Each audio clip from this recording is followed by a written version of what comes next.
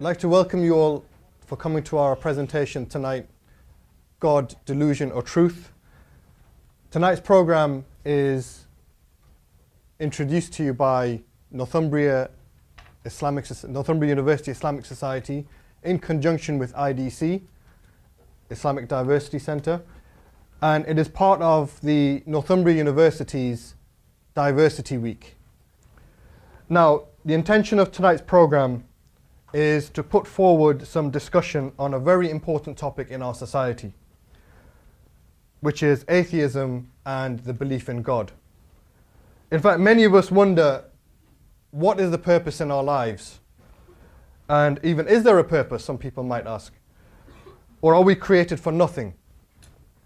In fact, tonight's program, we are going to discuss some extremely important and touch upon some thought-provoking questions like, does God exist? Do people need religion in their lives in this society? And we're going to tackle head-on the issue of atheism as a worldview and how or why people might become atheist, followed by a short reply to the book written by Richard Dawkins, The God Delusion. Now, to introduce our speakers, we have two guest speakers here. The first one is Hamza Andrea Tzortzis. I think I've pronounced that correctly, almost, I reckon. He is our first guest speaker who will be talking about, does God exist? Now, Hamza is an international speaker on Islam, a writer, a lecturer, and intellectual activist. He is particularly interested in Islam, politics, Western and Islamic philosophy. Hamza has debated many prominent academics and intellectuals and delivered presentations across the world on various topics. And Hamza will be talking about, as I mentioned, he will be doing a 60-minute presentation on does God exist. Our second guest speaker, Abdulraheem Green, who has been to Newcastle many times, a Muslim convert or revert from Catholicism, accepted Islam many years ago and is now a well-respected international speaker on Islam, teaching Islam to both Muslims and non-Muslims around the world. He is in fact the coordinator for, or the founder for, the organization IERA. And the lecture he will be presenting to you all for about 60 minutes is, do people need religion in our society? So without any further ado, I'm going to ask our guest speaker Hamza, to start his presentation, inshallah, and then we will ask Abdulraheem to follow then.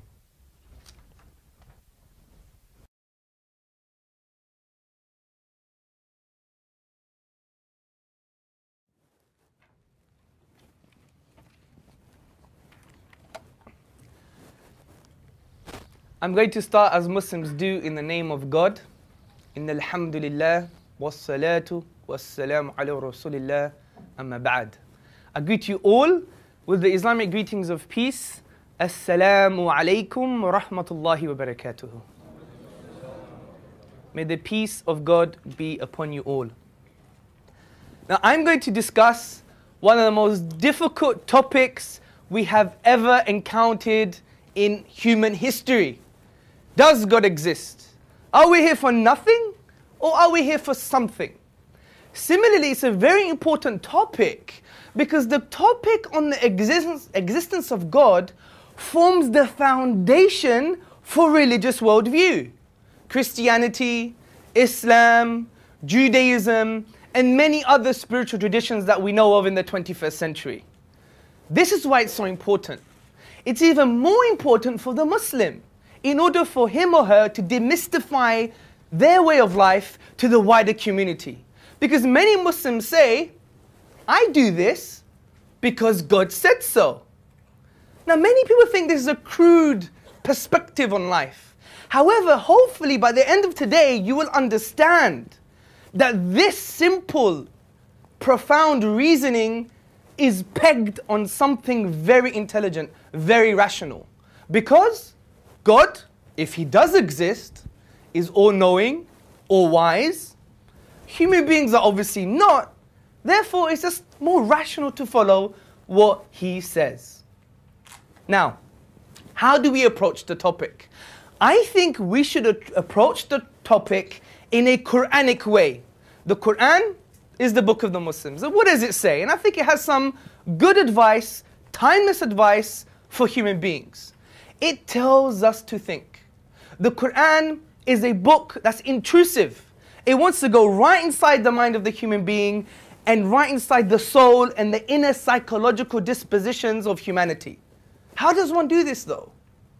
I come from a psychology background. I studied in London. And as a psychologist, what do? You ask people questions. How are you, sir? He seems very fine to me. The Quran does exactly the same thing. أَوَلَمْ يَتَفَكَّرُوا فِي أَنفُسِهِمْ. Do they not reflect within themselves? Asking profound questions. أَفَلَا يَنْظُرُونَ إِلَى الْإِبِلِ كَيْفَ هُلِقَتْ. Have you not seen the camel and how we created it? وَكَذَلِكَ نُفَصِّلُ الْآيَاتِ لِقَوْمٍ يَتَفَكَّرُونَ.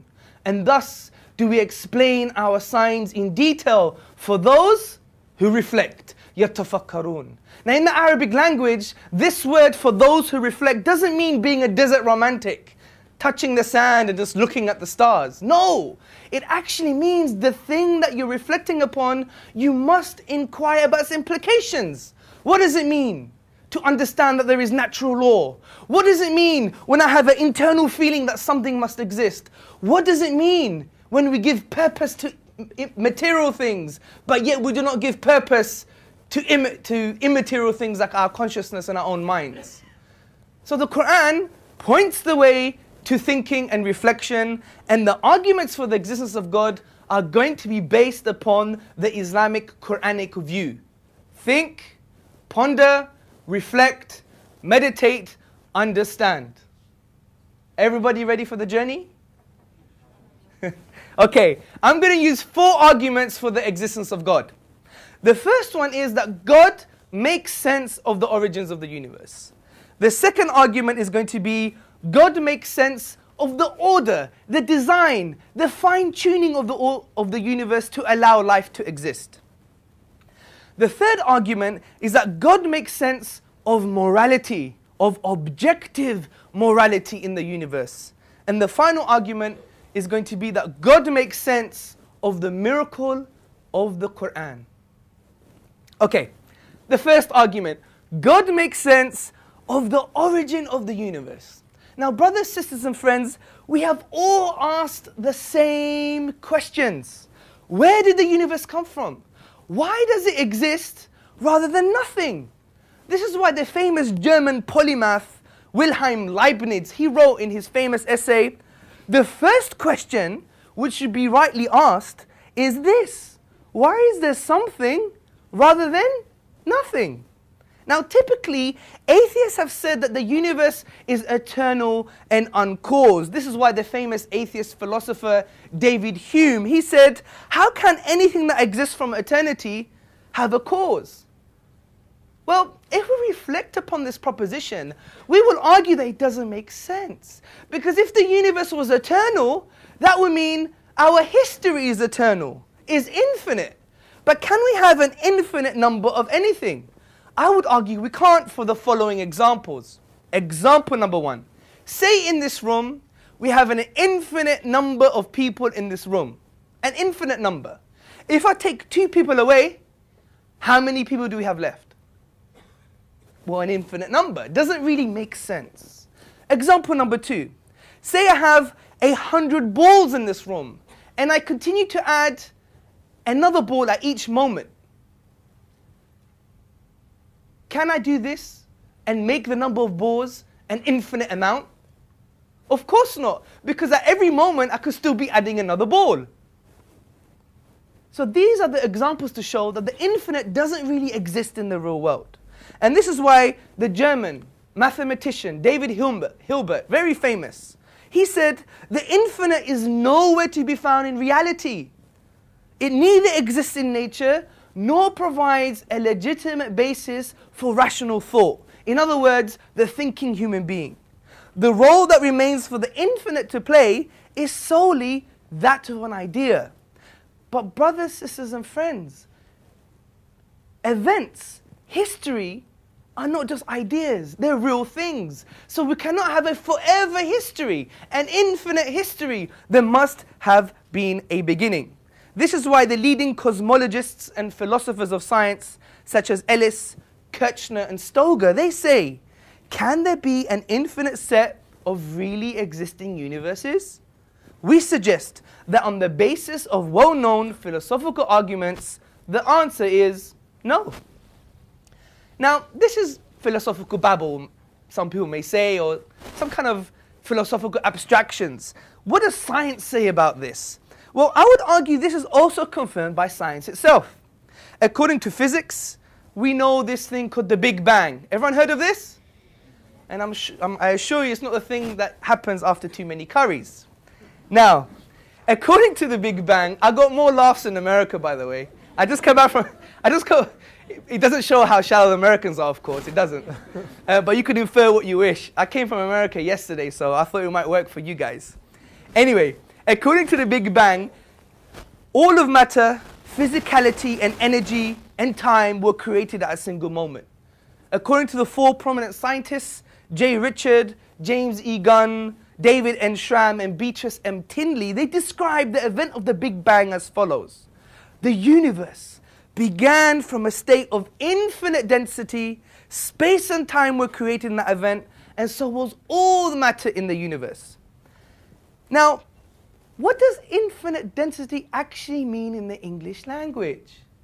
It means nothing. This is why Cambridge astronomer Fred Hoyle, he states that the universe at a point in the time was shrunk down to nothing at all. So the Big Bang model requires us to believe that something was created out of nothing. But brothers, sisters, and friends, out of nothing, nothing comes. This is why Anthony Kenny, a professor at Oxford University, he says, a proponent of the Big Bang theory, at least if he is an atheist, must believe that the universe came out of nothing and out of nothing. But even the famous atheist David Hume, he says, I never asserted to absurd proposition as that anything might arise without a cause. And in similar light, the eminent physicist Sir Arthur Eddington, he also states, the beginning seems to present insuperable difficulties unless we agree to look on it as frankly supernatural. Now, what is the nature of this cause? We understand there must have been a cause, but we need to do something called conceptual analysis, some thinking to understand what this cause is. Now, I would argue this cause must be one.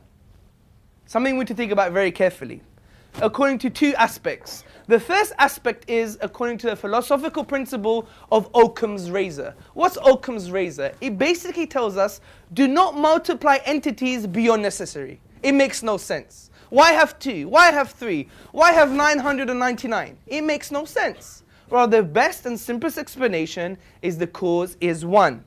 Similarly, the cause must be one because if this cause has creating powers, then how can there be two creators?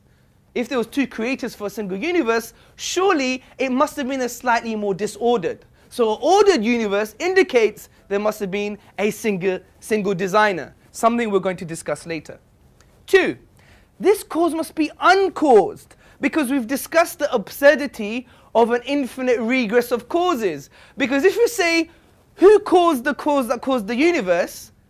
Then we could ask the same question. Who caused the cause that caused the cause that caused the universe? Then we could go again. Then who caused the cause that caused the cause that caused the cause that caused the cause that caused the universe? And then I'll be sounding like a rapper.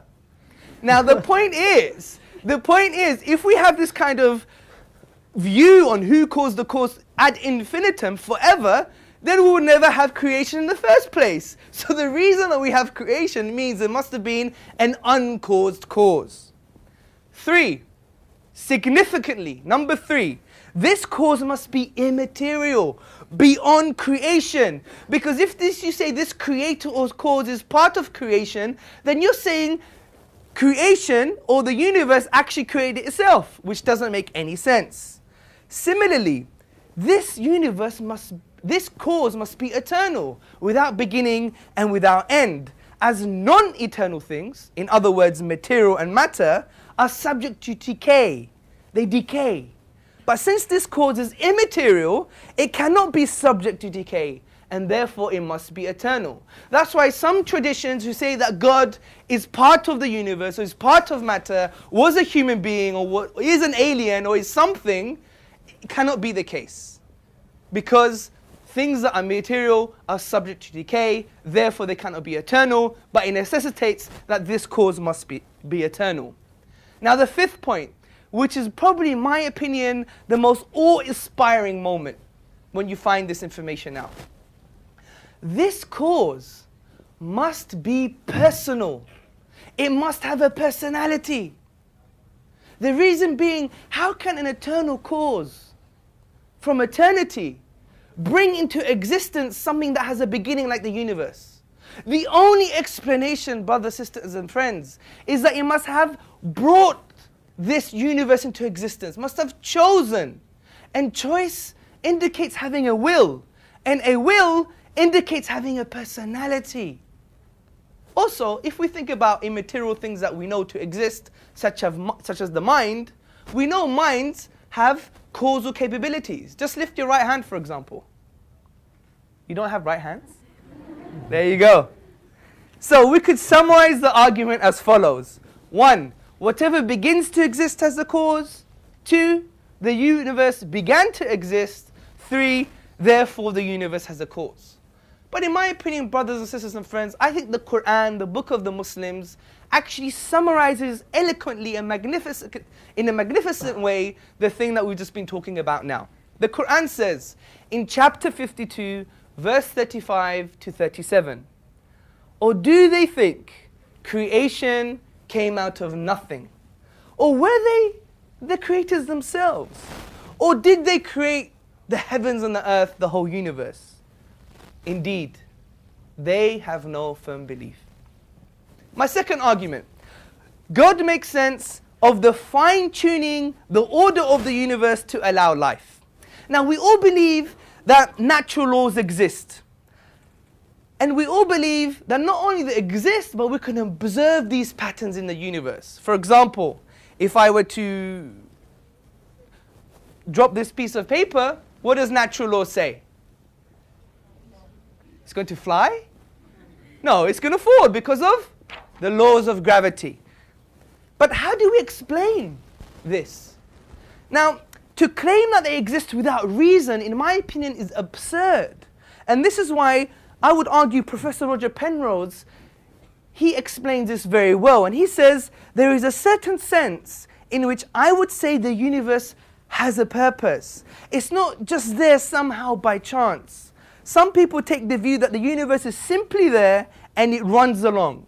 It's a bit as though it sort of computes and we happen by accident to find ourselves in this thing. I don't think that's a very fruitful or helpful way of looking at the universe. And I would agree with him. Because it seems more probable, it seems more likely that if a universe were to exist, it would not allow us to live. Think about this. It seems more likely that if a universe were to exist, it would prohibit life, not allow life. And let me tell you why. Because, funny enough, brothers, sisters, and friends, this universe is hanging on a knife edge. The reason it allows life to exist because of a conspiracy of initial conditions. A conspiracy of initial conditions. And let's take some of these incomprehensible conspiracies into account. The first one is the expansion rate of the universe. Now, if the expansion rate of the universe was different by more than 10 to the power of minus 18 seconds, which is 1/quintillionth of a second. I never knew such a thing ever existed. There would have been no universe. And this is according to the likes of Stephen Hawking. Also, let's think about the low entropy of the universe. According to Roger Penrose of Oxford University, he states, in order to produce a universe resembling the one in which we live, the creator would have to aim for an absurdly tiny volume of the phase space of possible universes. Scientific mumbo jumbo. But that doesn't really matter. Just think about the volume.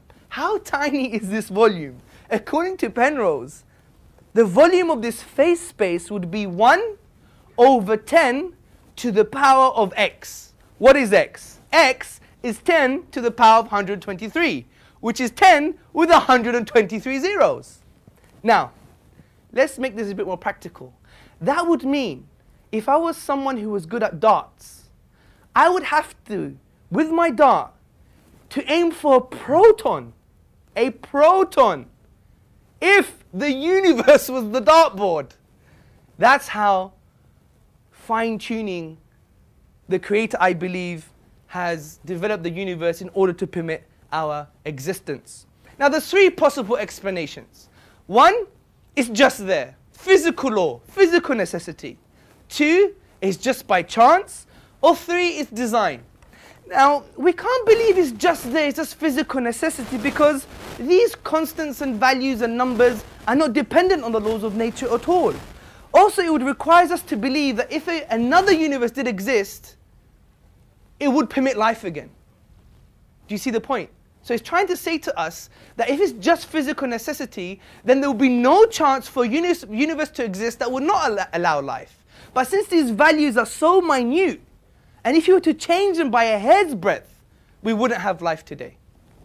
So it can't be physical necessity. And this is why Paul Davies, he says, it seems then that the physical universe does not have to be the way it is. It could have been otherwise.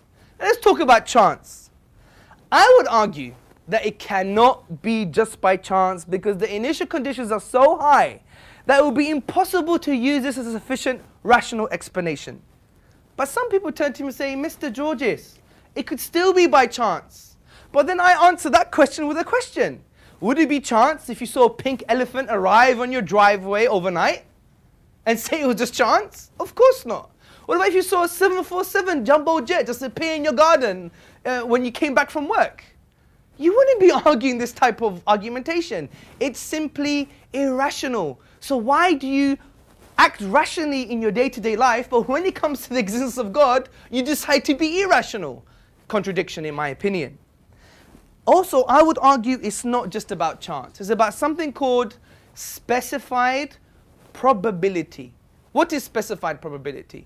Specified probability is a high chance, but it has to conform to independent pattern. Let me give you an example. Say we had a monkey in this room, a monkey, and he was typing away at this keyboard. And overnight, you come back after your coffee, you come back and you see, O Romeo, where art thou, O Romeo? Deny thy father and deny thy name. A Shakespearean sonnet. Would you believe that it just happened out of chance? Surely you wouldn't. You may expect things like dog, cat, tree, the, end, fish, fool. Do you see?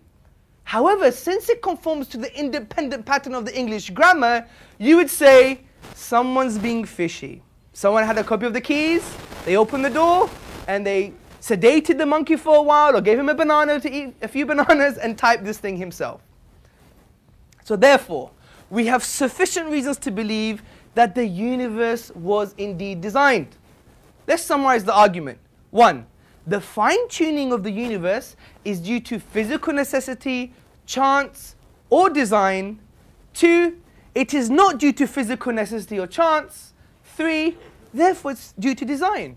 Again, the Quran summarizes this for us. The Quran, the book of the Muslim. It says in chapter 2, verse 164, in the creation of the universe, and the alternation of the night and day, and the ships which sail the seas to people's benefit, and the water which God sends down from the sky, by which He brings to earth life when it was dead, and scatters about in it creatures of every kind, and the varying direction of the winds, and the clouds subservient between heaven and earth. These are signs indeed for people who use their intellect. My third argument, brothers, sisters, and friends, is that God makes sense of the existence of objective right and objective wrong. I would like a consensus, if possible. Who believes that genocide, killing innocent children is 100%, without question, beyond human experience, wrong.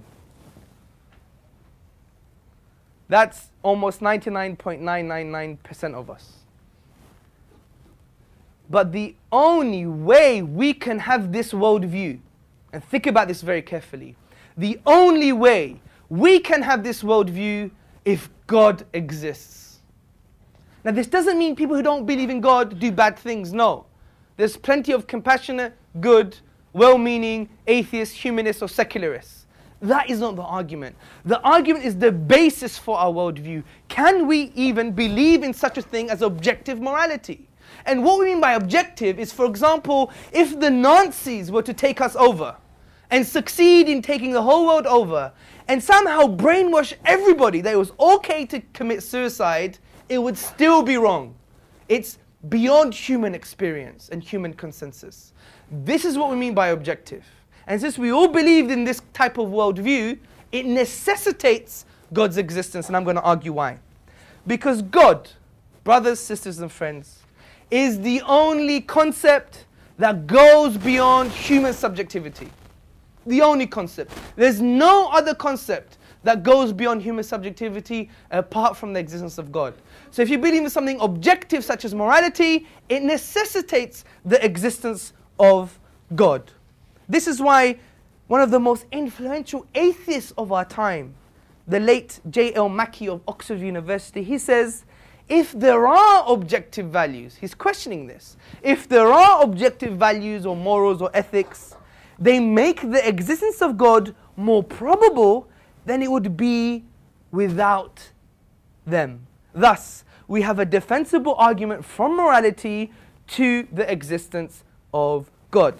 Now, someone may argue, but I don't want to believe in God, or I don't care about God. Then I would say to them, but if you do believe in objective morality, what is the foundations for your morals? And they would argue two things, and these are the only two possibilities. One, evolution. Two, social pressure. As Muslims and people of religion, I believe, are thinking human beings, let's interrogate this alternative. Let's take evolution as an example. What does evolution say about our morality? Or about anything, as a matter of fact? Evolution says that we're just accidental byproducts of a long evolutionary process. Our morality has evolved like our toenails and our teeth. And since our biology is ever changing according to this theory, therefore our morality will change too. This is why Michael Ruse, a philosopher of science, he points out, morality is just a biological adaptation no less than our hands, feet, and teeth. Considered as a rationally justifiable set of claims about an objective something, ethics, morals are illusory. I appreciate that when someone says to love thy neighbor as thyself, they think they're referring above and beyond themselves.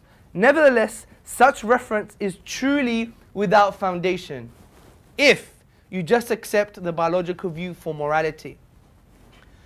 Also, someone may argue, but we're human beings. We're special. But this, I think, is a bit naughty, because if you do adopt the biological view, if you do adopt the evolutionist stance, there's nothing special about human beings. We're just biology. Conceptually, and this is very controversial, and I have to apologize in advance, and maybe after too, that according to the biologist worldview, a killing of innocent people in Iraq is not really murder. It's just a rearrangement of molecules. Think about this according to just the purist scientist perspective. And it's a very dangerous worldview in my opinion. Similarly, I would argue if there's something special about human beings, then you're advocating a form of speciesism, that you think your species is better than others, without justification, because you're just animals, and animals don't have a moral paradigm. When we see the lion ripping the neck of the deer and drinking its blood, do we say it's murder? No. We're just saying, wow, that looks nice on BBC. Do you see my point? Or we say it's just following its instincts. So biology or evolution cannot be an objective basis for our morality. So what's left? Social pressure, society, But this, I would argue, is even more dangerous, because how can the changing influential structures in a particular society over time make a foundation for our morality and thereby making it objective? It wouldn't. Because we can see 30 years ago, some things were not allowed or were allowed. 30 years later, some things are allowed and not allowed.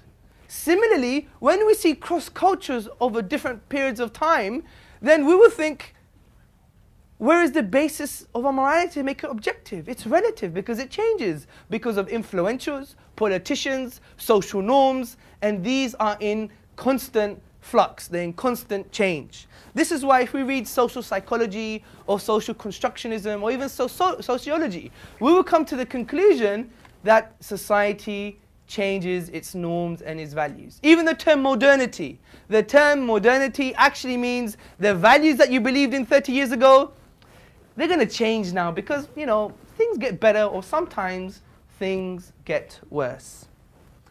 Significantly, brothers, sisters and friends, if we take social pressure as a basis for our morality, then we could never say that killing 6 million Jews in 1940 Germany is objectively wrong. Because there was a social pressure at that time that said it was okay to do that. But since people of conscience believe it's 100% wrong, we cannot take social pressure as a basis for our morality. And this is why... You just misrepresented. That's right.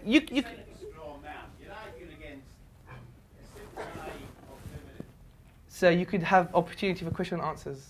I don't want to stay that long. I've heard a fair amount, and I better go.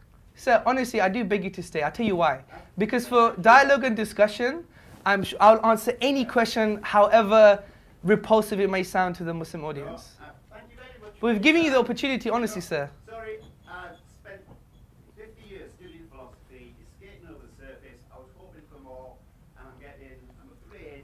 Well, why don't you educate us, sir? Why don't you educate us or enlighten us? We've given you this opportunity. Sorry, the way it's set up, you sit here for 2 hours and then might get a microphone. It's not the genuine... I guarantee you to have the microphone for half an hour. Thank you very much. But I think that's unfair. That's not right. Okay, I mean... It would be a pleasure for all of us to have you here. Thank you very much. I think... Maybe he needs to study the philosophy of being patient. Yeah. No, I mean, in all fairness, I mean, I'm going to make this as a point for us to learn from.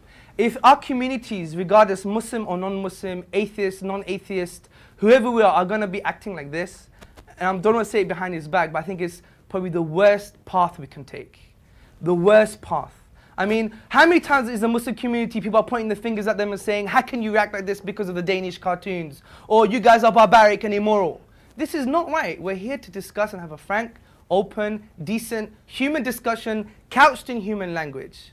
And I think it's unfair for things like this to happen. It's not right. And I think, you know, I ask everybody, if anyone has even the most bizarre question that you think would even insult anybody, please do ask the question, because the Prophet Muhammad said in a narration, sallallahu alaihi wasallam, peace and blessings be upon him, the cure to ignorance is to ask and learn. And this is what we should do.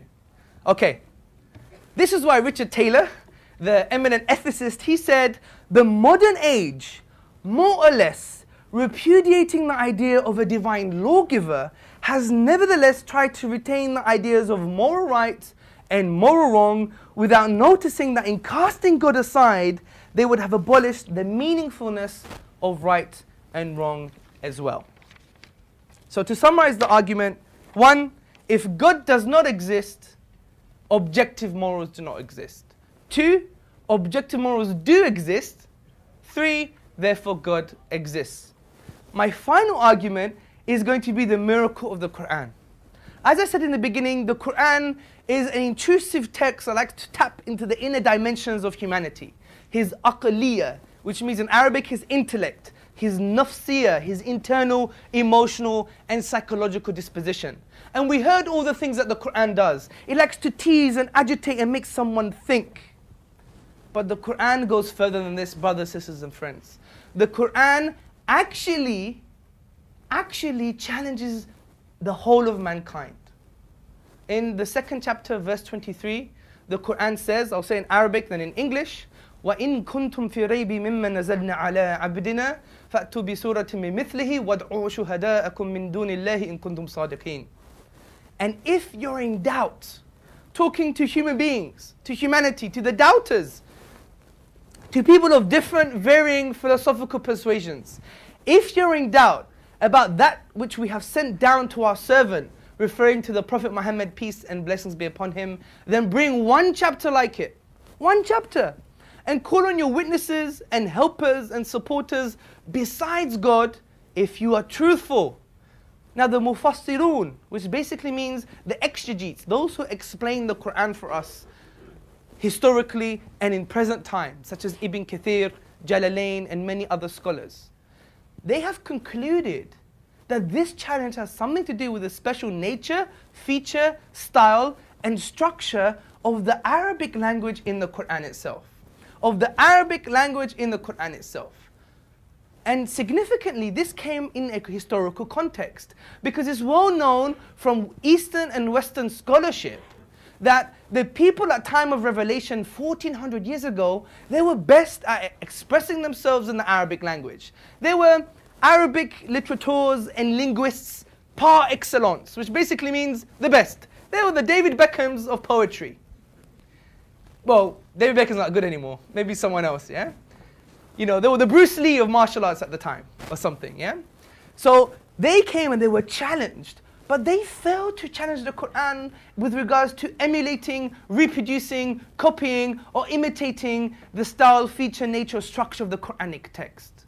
This is why the eminent linguist at that time, and he wasn't a Muslim, Walid ibn al-Mughira, what does he say? He even swears by God. He says, by Allah, by God, I have never heard anything like this. I am the most best amongst you with regards to poetry and prose and linguistics. But this cannot come from any human being. Now, even today, we have the likes of Bruce Lawrence from Duke University in his book, The Quran, A Biography. He says, as tangible signs, Quranic verses are expressive of an inexhaustible truth. They signify meaning, layered within meaning, light upon light, miracle after miracle. Also, the famous Dutch Orientalist, Martin Zamet, he says the Quran is the most eminent written manifestation of the Arabic language. And we have many more. For example, Paul Casanova in 1909 at the College of France. What does he say? He says the Quran is superior with regards to cadence and rhyming and poetry. And we have others like Reverend R. Bosworth Smith in his book Muhammad and Mohammedanism. He says the Quran is a miracle of purity of style, of wisdom and of truth. It is one miracle claimed by Muhammad, and a miracle indeed it is. We go down the list of Eastern and Western scholarship, people who are best placed to even analyze the Quran with regards to its style, structure and other aspects of language, and they conclude that it is inimitable or it cannot come from a man. Now, this means that it must be a miracle. Now, what do miracles actually mean? In the medieval period, they had this discussion of if miracles can actually exist, because we had the whole post-Enlightenment and the Renaissance and other aspects of Western scholarship, and they wanted to question aspects of Christian theology and Christian doctrine. They didn't want to believe in the Bible anymore, because at that time, historically, the Catholic Church, well, an interpretation of the Catholic Church used the coercive arm of the state to prevent thinking. That's why you have the likes of Hugo Grotius, Samuel Pufendorf, John Locke, and all these other thinkers that said, right, we need another view now. So one of the views were, for example, David Hume, he wanted to reject the concept of miracles, and he defined it as violations of natural law.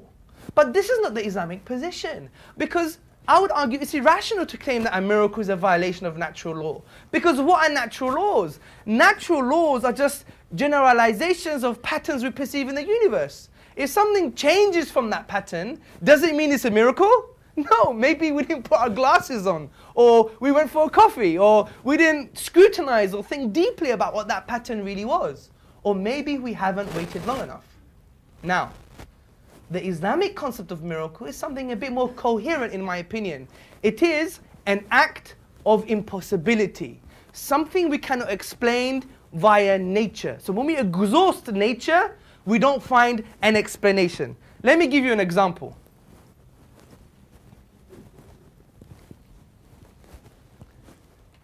I also need some water as well. So. Okay, the example is, say I take this bottle and I remove carefully the lid and I put it back. I give it a good shake and voila, we have Abdulraheem green. Now this would be slightly impossible. The reason it's impossible is because how can we, from the nature of the event, create Abdulraheem green? It's an act of impossibility. Even when we go to the nature and we're trying to exhaust all combinations, let's shake it this way, that way, or that way. Yeah? How do we do it? How? We can't even do it. So when we exhaust all possibilities, we cannot create Abdulraheem green. So it's an act of impossibility. Similarly with the Quran, when we go to the Arabic language, the finite 28 letters, the finite words, the finite grammatical rules, and we exhaust every single possibility, Bob's your uncle, you can't have the Quran. We cannot create the Quran. And this is why we say it's an act of impossibility, and therefore God makes sense of the miracle of the Quran. Now, brothers, sisters, and friends, how long do I have left? 15 minutes. 15 minutes. Excellent. I have 15 minutes. I think what's very important to understand as well is the concept of purpose. Think about this, the concept of purpose.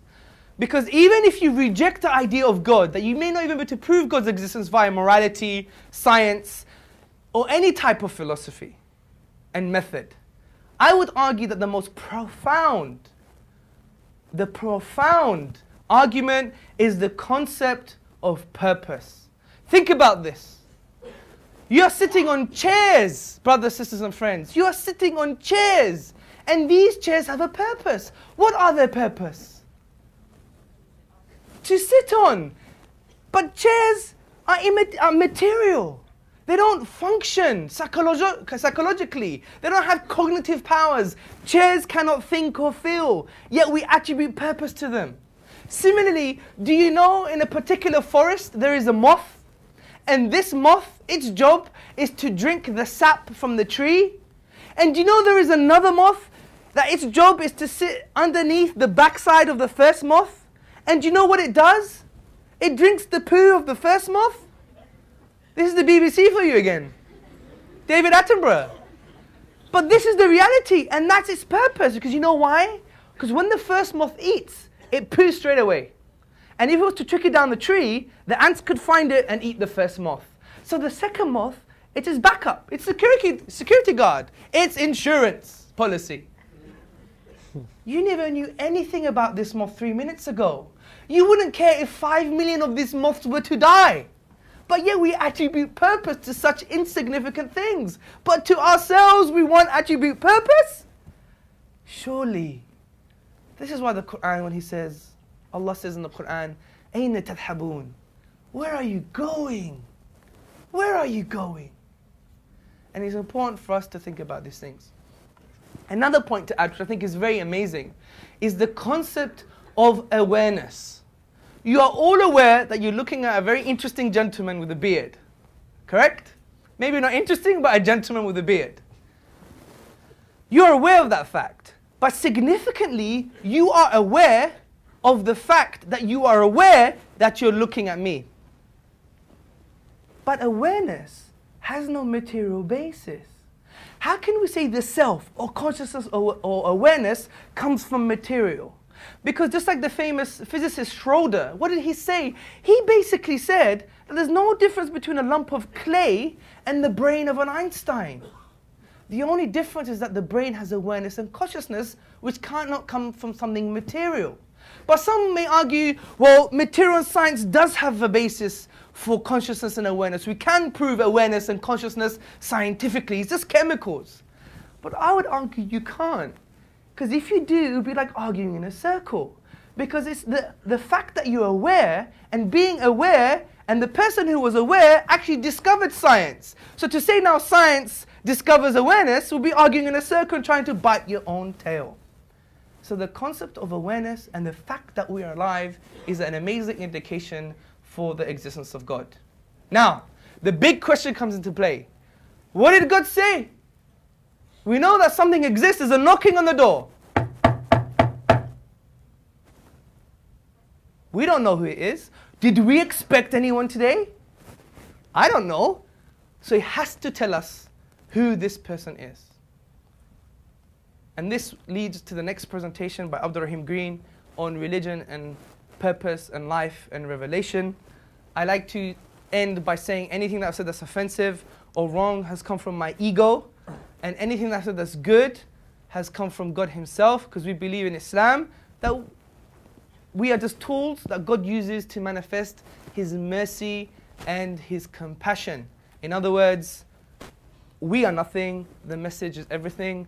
Alhamdulillahi Rabbil Alameen. Unquestionably, all praises are due to God. Thank you very much for listening.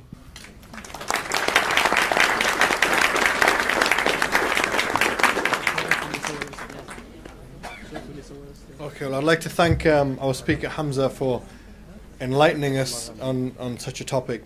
I'm going to invite our next guest, Abdulraheem Green, to come and talk about, do people need religion in our society? But before that, I just want to mention again that everybody will get an opportunity to ask questions and answers at the end of the presentation. Especially our non-Muslim guests, they will get priority to ask questions first, and then anybody else after that. We will have the mics coming round for those who want to ask questions. So I'd like to invite our guest, Abdulraheem Green, to speak on the topic, do people need religion in our society?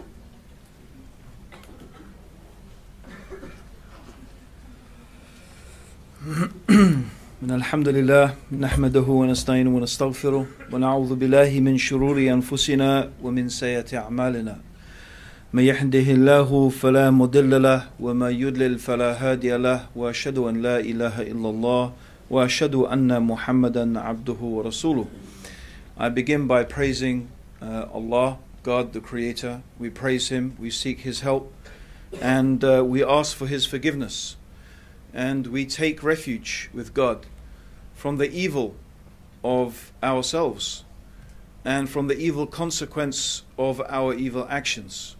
Whomsoever God guides, no one can misguide, but whomsoever God leaves to go astray, no one can guide. And I indeed testify that there is nothing worthy of being worshipped except the one God, and that indeed Muhammad, may God's peace and blessings be upon him, is the messenger of God. Hamza finished his talk by knocking on the door, and that's where I'm going to begin my talk. I'm going to go back to that knocking on the door, and I'm going to ask you a question. Without opening that door over there, can anyone tell me what's behind that door? The one over there. Huh? Unless you know the do you work here in the university? Yeah, exit and ventilation. Are you sure though? It's a guess. It's a guess, right? But you don't really know. There could be a big green hairy monster there, perhaps. Well, maybe not, you know. But actually, all I'm really trying to do is, although our intellect is hugely important, and both me and Hamza would argue vigorously that in order to understand God, in order to understand religion, we have to use our intellect. And there may be other ways, but we would probably both of us argue that the intellect is one of the most important tools that we have. But your intellect has a limit. And I was demonstrating there the limit of your intellect. When it comes to something that is unseen, when it comes to the unseen, all you can do in reality is guess. You could take an educated guess. But I want to up the ante a bit here. And I want to propose to you something that I'd like you to think about. Imagine that you really need to know what is behind that door. In fact, let me suggest to you as a thought experiment for this evening that knowing what is behind that door is absolutely essential to your survival. Knowing what is behind that door is essential to your survival. And you have a limited amount of time in order to decide what is behind that door. You can't open the door. You're not allowed to open the door, but you have to come to a decision. If your decision is not right, it is going to affect your life in a most horrific way that you possibly can't even truly comprehend. That's my thought experiment. And imagine there are 5 or 6 people, or maybe more, competing for your attention, trying to persuade you that they can actually tell you what is behind that door. One of them may even be trying to persuade you that there is nothing behind the door. There is no door. The door is an illusion. There may be someone trying to convince you of that. There may be different people who are trying to convince you what is behind the door for various different reasons. But amongst those people, there is one who is going to be able to tell you the truth. I'm actually really trying to give you an example, as probably you might be aware, of different religions in the world. Often people present this argument. Okay, it makes sense that there's a God. It's logical, it's rational. The most rational proposition, and I would just really sum up my opinion about Hamza's quite detailed and philosophical discussion, is that the most rational conclusion of the rational mind is that this universe has an intelligent, powerful creator. And that there rationally could only be one intelligent, powerful creator who is transcendent, who is different from this universe. So the creator of the universe is different from the universe. But that's pretty much the limit of what we can understand through reason. And I would say that actually, by the way, it is one of the, or perhaps even the most powerful argument for the truthfulness of the Quranic narrative. That the concept of God that is taught by the Quran is exactly this concept.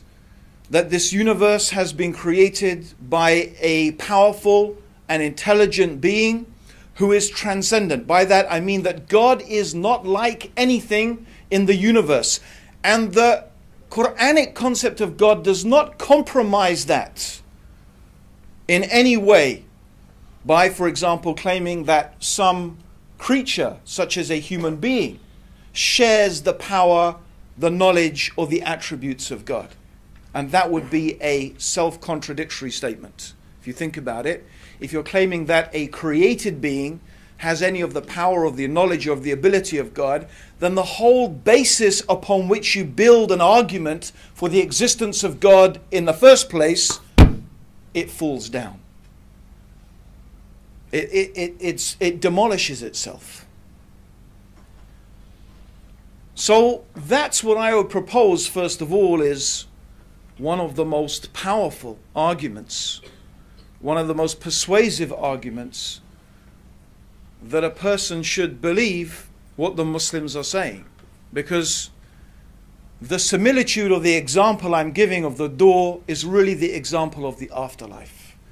It's the example of the afterlife. It's also the example of knowing God. How can we know God? Through what means can we know God? Is there a means to know God? All of these questions and more, the ones that Hamza also introduced, the purpose of life. Why are we here? What is it all for? What is the reason for our existence? These are, of course, all the questions that religions in various different ways try to answer.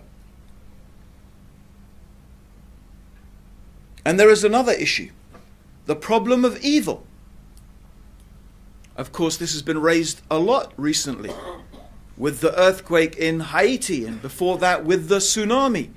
And constantly there are these disasters, and priests and bishops and imams and theologians and philosophers are presented, and how does God, a good God, let these things happen?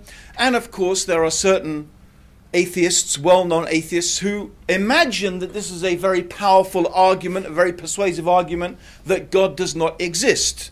But I'm sure if you manage to follow Hamza and his arguments, you will first of all, and very importantly, realize that the existence, or what they call the problem of evil, has nothing to do with the existence of a powerful, intelligent being who has brought this universe into existence. It's got nothing to do with it. The existence of earthquakes and disasters and AIDS and human beings killing each other has got nothing to do with the question as to whether there is a creator or not. And trying to connect those two is an emotional argument. It's an emotional argument. It's not a rational argument. It's emotional. Extraordinary from people who claim to be atheists, who claim to be rational. There is no logical connection between the two things. How do you explain an organized, systemized universe? The most rational conclusion is an organizer, a systemizer. That's the gist, the very condensed gist of one part of Hamza's argument. So the real question here is, why does this creator allow suffering? Why does this creator let these things take place? Why does this God create a world in which there are earthquakes and tsunamis, in which children die, in which there is rape and murder and genocide? Why? Of course, I just painted the negative things. There's a lot of beautiful positive things as well we could talk about. Love, happiness, joy, peace, tranquility, friendship, literature, society in many different ways, different physical and mental pleasures that we experience consistently throughout our lives. So we shouldn't imagine that the world is just this grim, terrible place. But the question of these evil things, as they're called, evil things, is not a question about God's existence. It's a question of why. Why does the Creator let these things happen? Now again, how can we know the answer? How can we know the answer? From where can we know the answer? Philosophy here really lets us down. And all ultimately we have is conjecture. And in Arabic it's called dhan, conjecture. Well, maybe this. Maybe it's an exit. Well, it looks like an exit. It's got exit written. And obviously there are some good guesses we can take. But how do we achieve certainty? This is the question. How do we achieve certainty? From where can we get certainty? How can we be sure? Well, I would propose that the only way you can truly be sure, the only way you can truly be certain as to what is the purpose of your life, what is the reason for your existence, is when the one who gave you life and the one who gave you existence tells you. It's the only way you can be sure. The only way you can be certain is when God tells you, I created you for this reason. Everything else is guesswork. Everything else is speculation. Why is there evil? And I use this word in inverted commas, evil.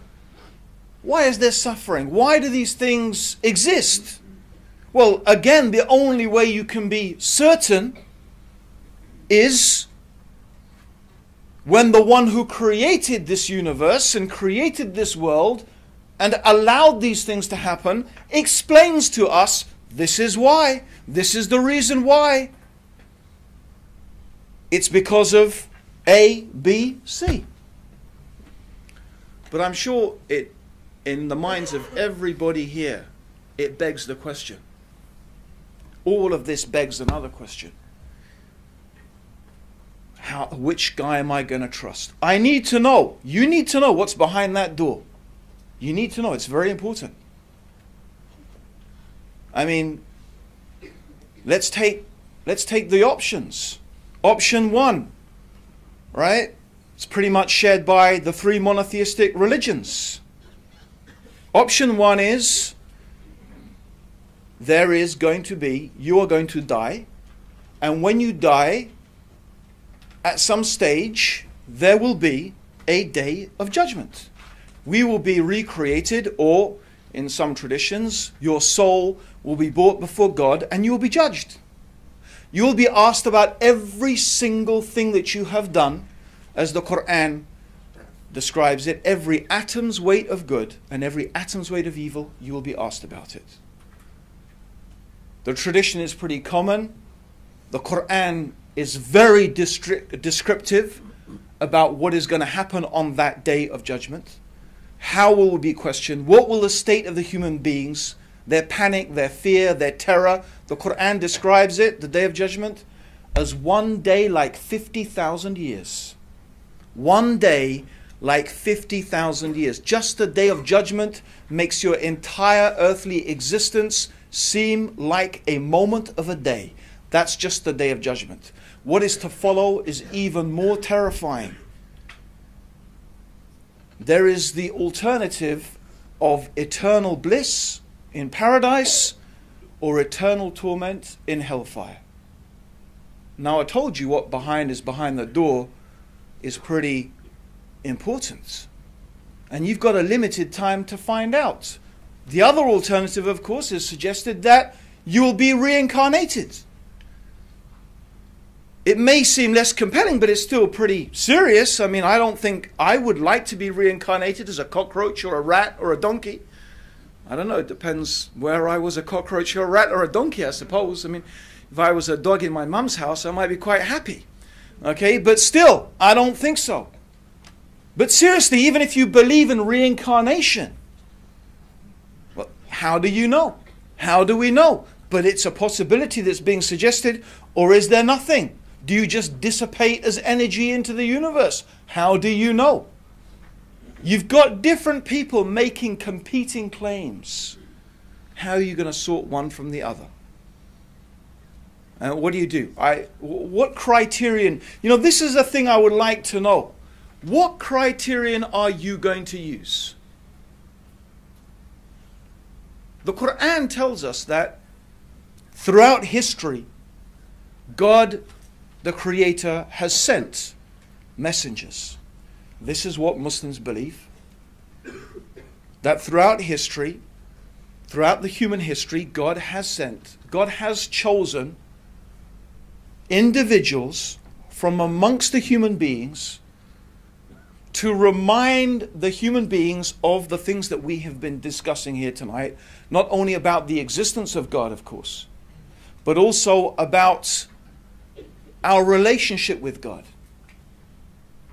about the purpose of our life, about the reasons why God lets things happen to us and how we are supposed to deal with all of that.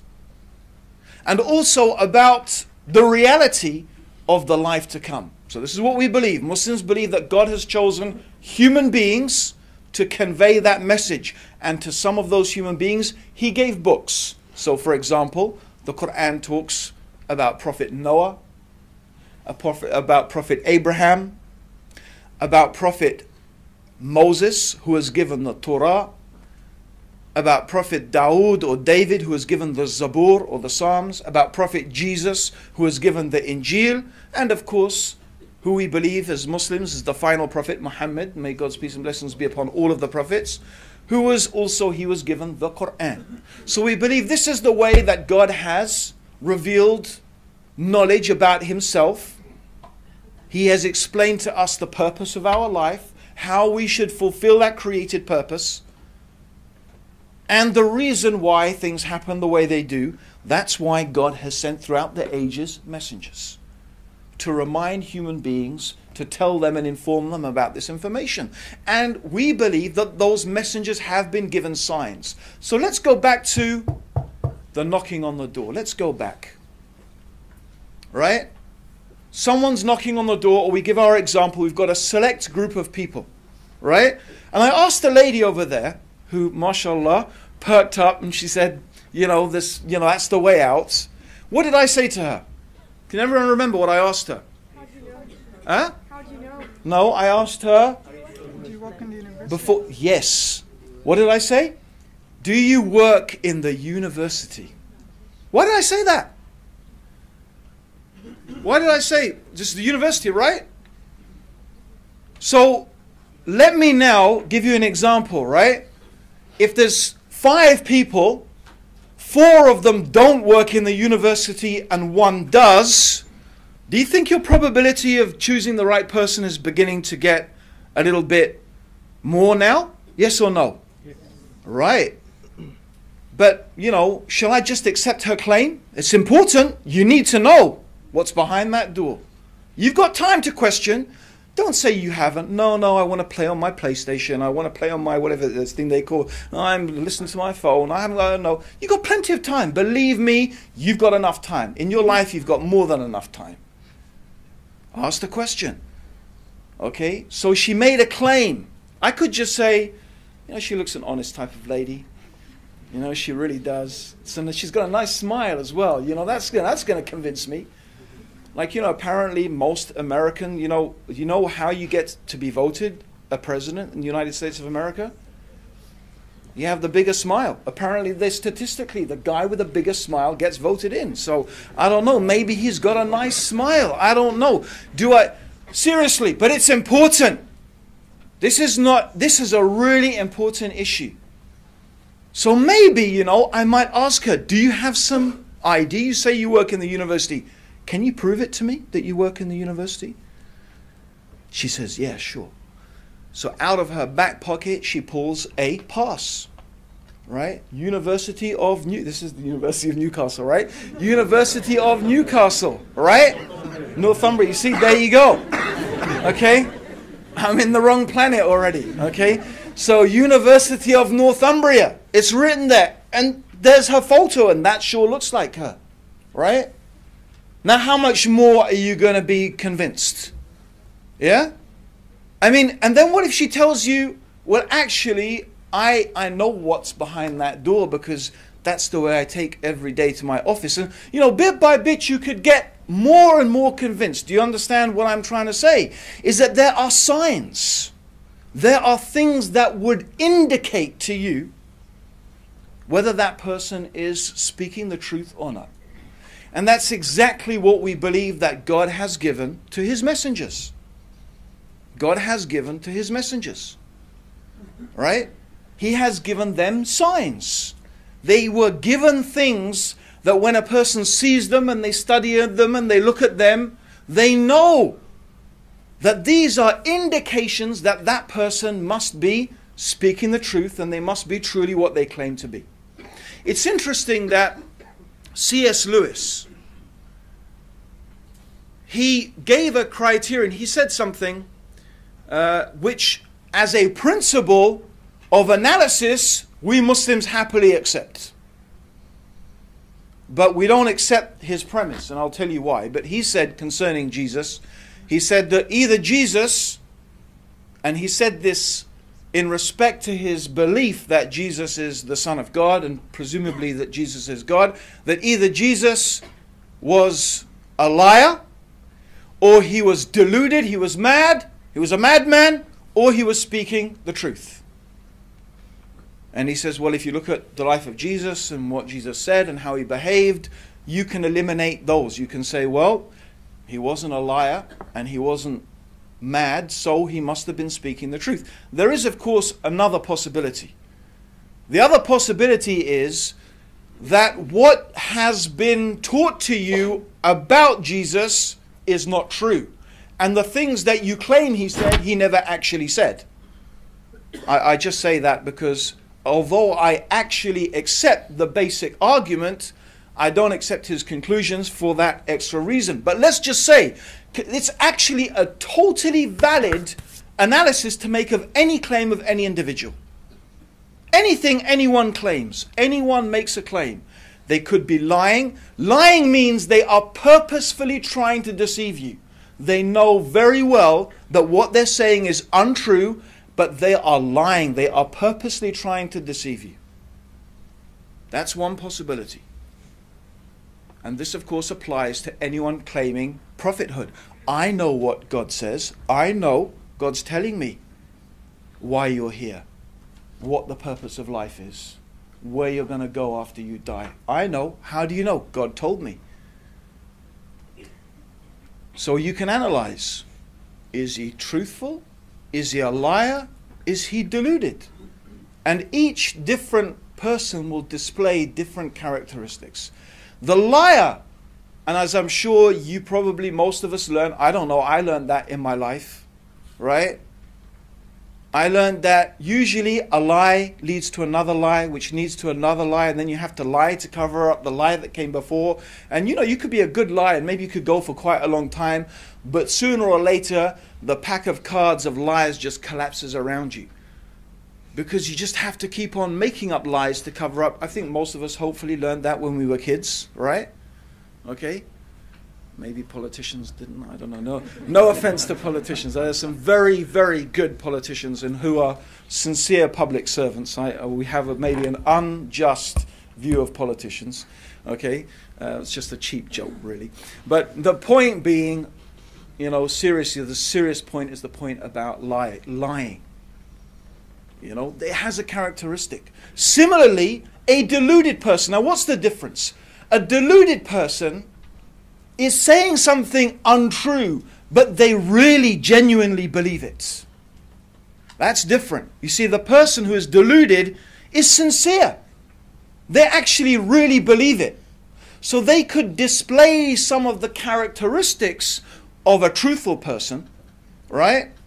But actually, they are either, maybe a devil or a spirit is telling them, or they have some psychological problem or whatever. They truly believe that they are receiving revelation from God, but indeed, in one way or another, they are just suffering from a delusion.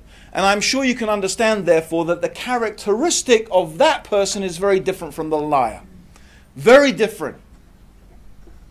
But there are still ways that you can identify that.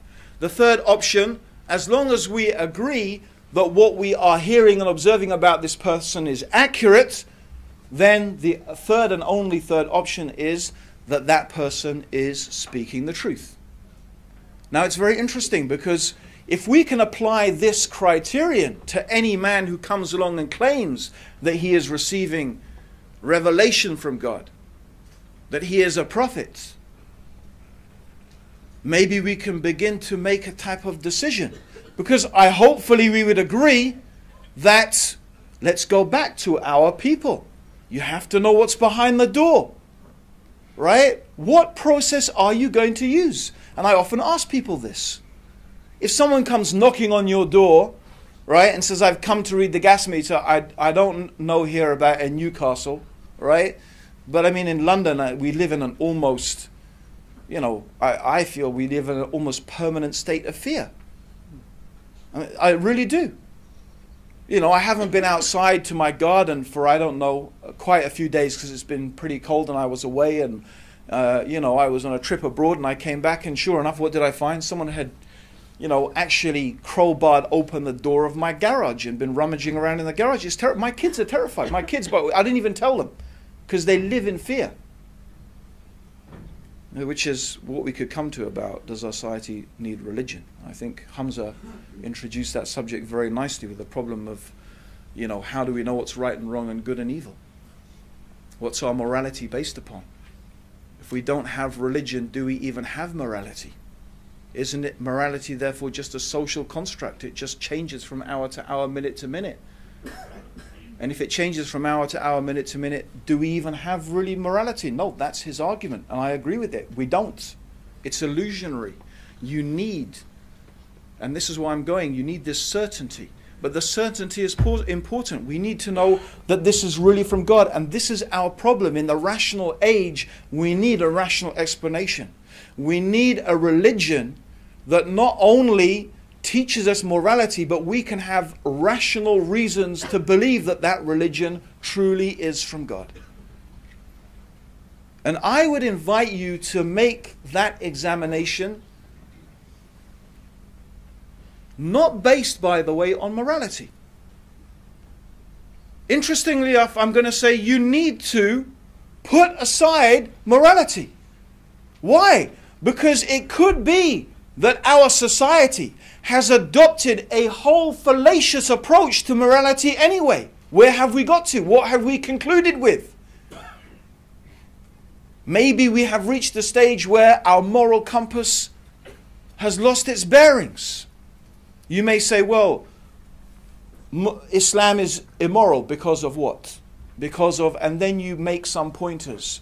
You come up with all maybe the misconceptions, and maybe those things are even true. You say, well, Islam this, and Islam says that, and Islam allows this, and Islam allows that. But your judgment is based upon what? Your judgment is based upon what? Your culture. Your present state of morality. Interestingly enough, by the way, back in the days when, well, you could, I don't know, maybe there are some of us here who would say back in the days when Britain was great and we had an empire, and there'd be other people who were saying, what are you talking about, great British Empire? Funnily enough, I had this discussion yesterday with a barrister who's originally, her family's from Bangladesh, not very impressed with British Empire. So, but the point is that actually a lot of the things that people may criticize Islam for, they were things that were practiced here in Britain. It's interesting when this whole thing comes along, Muslims don't agree with British values. What British values?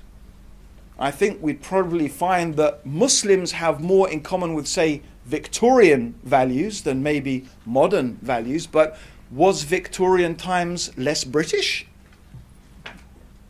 Was that part of Britishness? I don't know. I mean, you tell me, what's that mean? Interestingly enough, I remember a particular right-wing Dutch MP. I had a vigorous email exchange with him, and this was about the issue of, interestingly enough, coming up again in France, of Muslim women covering themselves and wearing the hijab.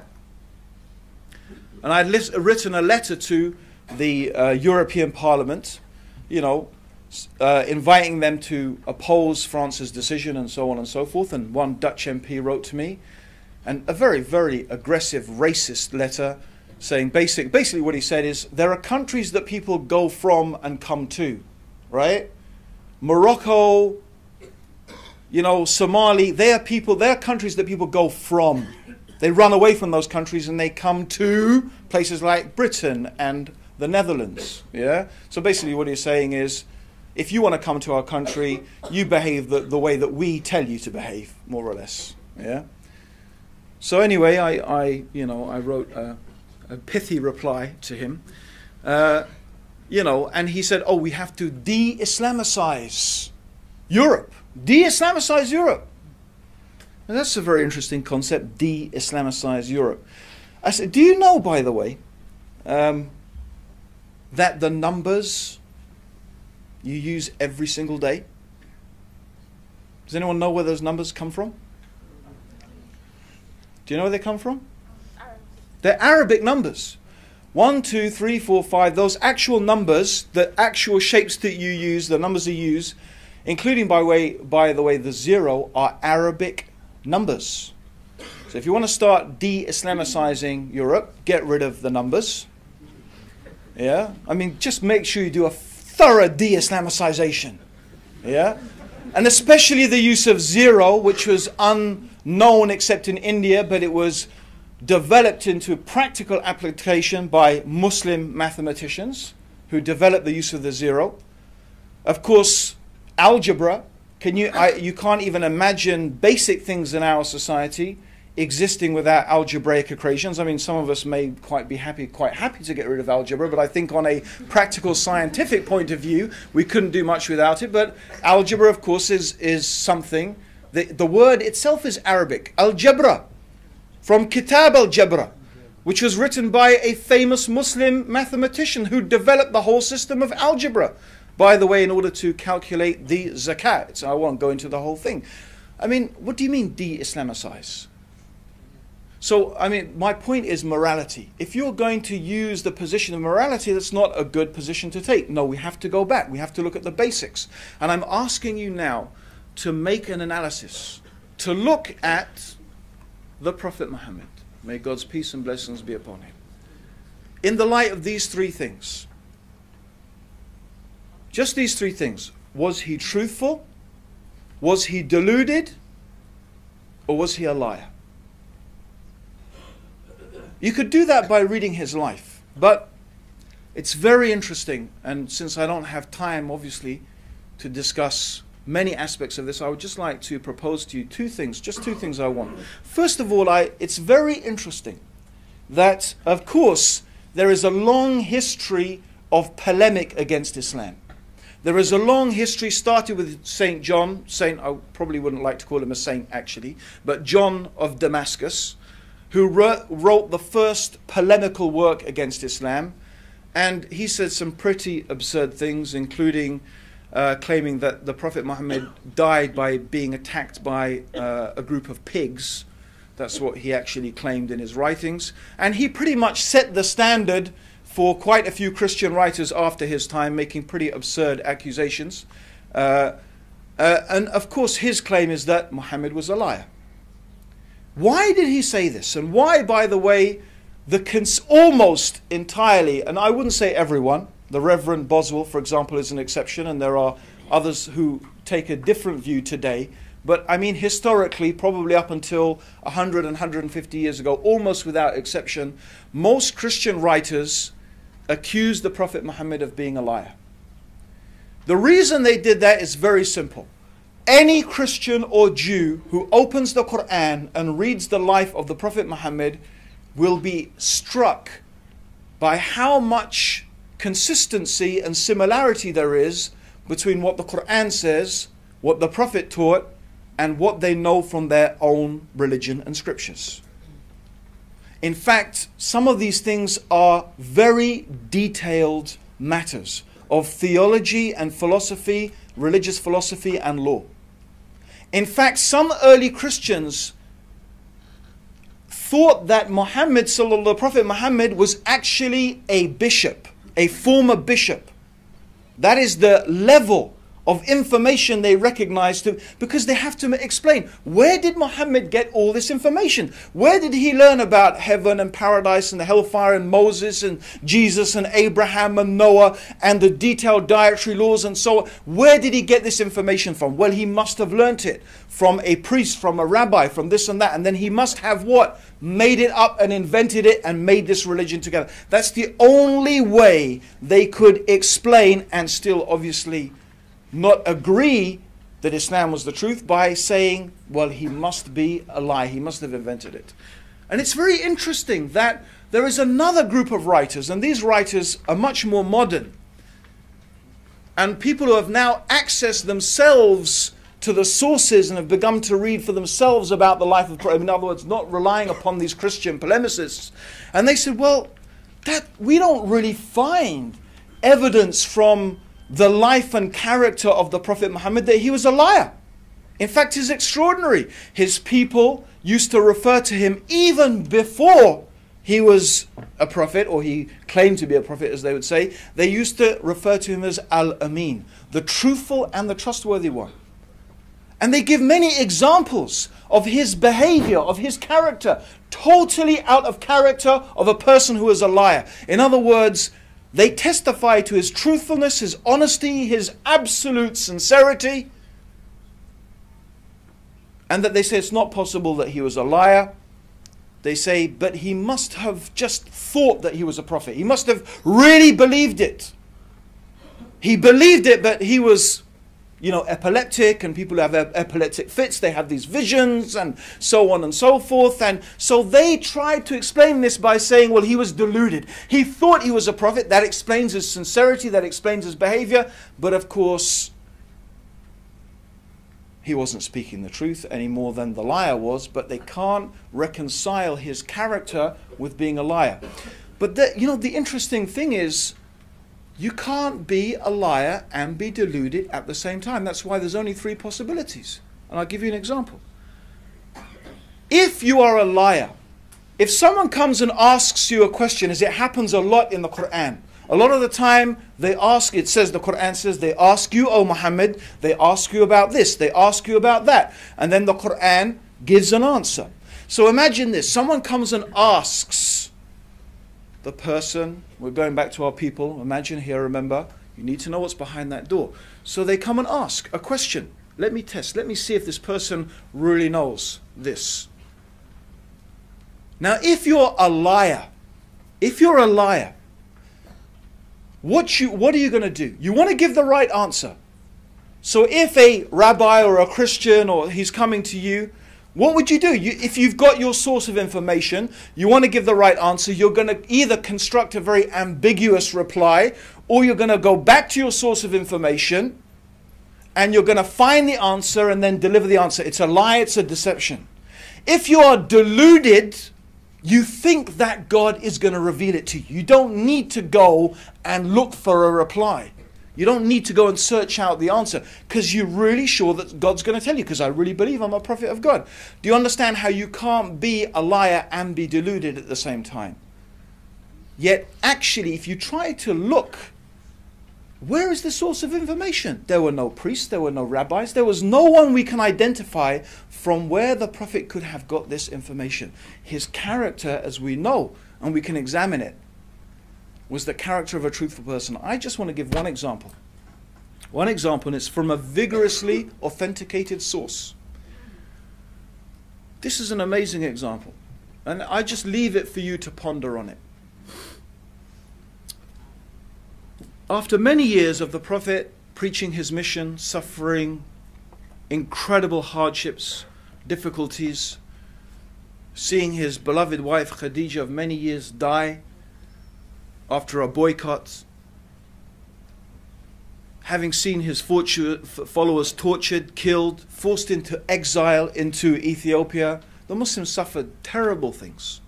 Eventually a group of people in a city called Medina invited the Prophet Muhammad and his companions to come and live there. And it didn't stop. Even then they were gathering armies to try and wipe out the Muslims. So you can imagine, this is going on for now, let me see, by that time, must have been nearly 18, 19 years. And in Arabian society, it's very, very important, it was important in those days to have a son. In fact, they used to mock the Prophet Muhammad because he didn't have a son. He had daughters, but all his baby boys died. And it was a source of mockery of the Prophet from the pagan Arabs. Actually, what happened was, after these 17 years, he had a son. There was a son from one of his wives, Miriam. She gave birth to a son. His name was Ibrahim. And when Ibrahim was 6 months old, a little baby, he died. Actually, he died in the arms. The Prophet was holding him as he died. So this child died in his arms. And even the Prophet was crying. And they used to think that, you shouldn't cry when someone dies. And, they said, oh, Messenger of God, you told us not to do this. He said, no, this crying is from compassion. It's not from disbelief in God or questioning God. It's just from compassion for that child. That's allowed. Anyway, it's not the point. The point is that on the same day that his son died, there was an eclipse of the sun. So his son dies. On the same day that his son dies, there is an eclipse of the sun. Now even today I've told some people that, and I didn't even finish my story, and they said, that's amazing. He must have been a prophet. Right? And sure enough, by the way, at that time, people came running out. They said, look, even the sun darkens for the death of the child of the Messenger of God. This is what the people were saying. Now imagine this. Please think about it. If you're a liar, you've been inventing all these years, trying to persuade people you're a prophet and this and that, here's your chance. I mean, okay, your son's died, but still, after all of this, you'd say, you see, I told you, everyone. Didn't I tell you? Didn't I tell you? Look at that. What more do you want? True or not? Wouldn't a con man, a liar, wouldn't he take an opportunity like that? No doubt. And imagine if you were deluded. You're just a madman. You're just thinking and imagining the same thing. You'd say, yes, it's a sign from God. You see, I told you, I'm a prophet. God's sign. But actually, The Prophet Muhammad did not do that at all. In fact, when he heard the people, he called them. He called them, the big announcement. You know what he said? He said, this is the sun and this is the moon. And they are just two of the creations of God. And they don't eclipse for the birth or the death of any man. So when you see this, pray to your Lord. And then he taught them a special prayer to make when there is an eclipse. Is this how a liar would behave? Is this how a deluded person would behave? Or is this the words of a truthful man? I can only ask you, please, to think carefully. There are many people making many claims and being able to claim to tell you what is behind the door. I am absolutely convinced, as Hamza has introduced, and as I'm sure that I truly believe many of you here today would agree, that the loss of religion, the loss of an absolute anchor of morality in our society has set us astray as a society and is a large contributing factor to the increasing chaos that we find in the world around us. I have no doubt in my mind that society, Western society, the world as a whole, actually needs religion more now than it ever did. But where is the religion that can offer us certainty? Where is the religion that can offer us a rational certainty that is not merely based upon what our ancestors did, or just some belief, or maybe it just makes me feel good, or that person smiled nicely? Certainly I believe that all of us have a duty, as Hamza has mentioned the verses of the Quran, to think deeply about these issues, to think very deeply about these issues. Of course, all we, both of us, have been able to do is a little introduction to all of you on a vast topic. It is our happiness and joy to be able just to stand here in front of you and share some of our thoughts, our understanding, our feeling. It, of course, is totally up to you and your own conscience, how you deal with it, what sense you make of it or not. As the Quran says, La ikraha fid din. There's no compulsion in religion. No one should be forcing anyone what to believe or what not to believe. But I do believe that having a discussion is important, that at least if you could understand, even if you could understand, that Muslims do have a rational basis for believing what they believe, for behaving the way that they do. It's not based upon some mere, irrational emotion. That there are some, and I believe, of course, compelling reasons to believe that not only does society need religion, that Islam is something that can contribute hugely to the well-being of society. And I do look forward to that, and may God bless all of you for coming here tonight. May God guide you, and God may guide me also closer to the truth. May His peace and blessings be upon all of you. Assalamu alaikum wa rahmatullahi.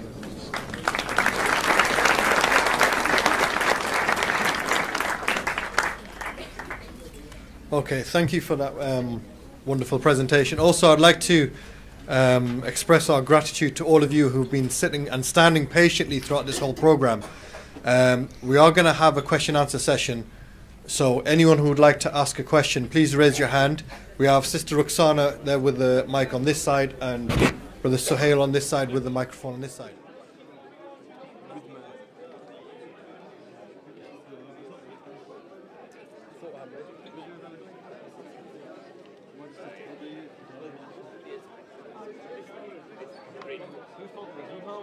Don't ask me.